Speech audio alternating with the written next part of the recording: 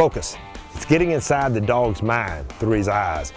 The eyes tell all. If you can hold the dog's attention out in the field, when you hit that whistle stop, the dog's looking at you, staring at you, then breathlessly, that's what we want to see. 1001, 1002, 1003, then make your cast.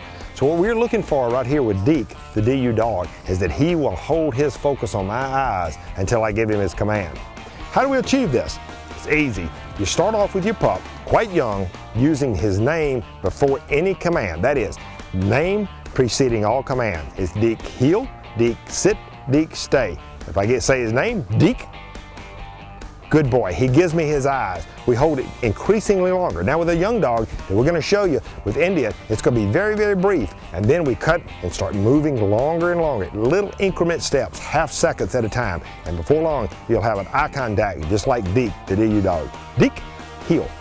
Watch Deke's focus. He watches every move I make. His eyes are here. He shouldn't be smelling the ground, sniffing. If I back away, he's watching. If I move forward, he's watching. It's eye contact, it's concentration, and it's achieved through the eyes. Okay, let's put the concept together. This is Indian, 13 weeks old, Deke's little cousin. I'm gonna try to achieve eye contact just for a brief second before I give the command.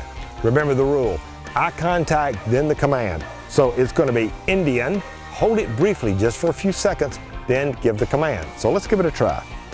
Indian, heel. Indian, sit.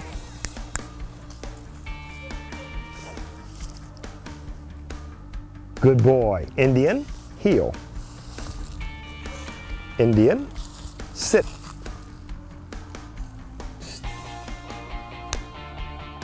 Good boy. Only briefly at first you're going to achieve this. Then you want to go from 2 seconds to 3 seconds, like with Deke, where you had just a dead stare. Later, when you hit that whistle, you'll have a dog that will turn, slam down, focus on you, and you can give a real effective hand signal. Indian, heel.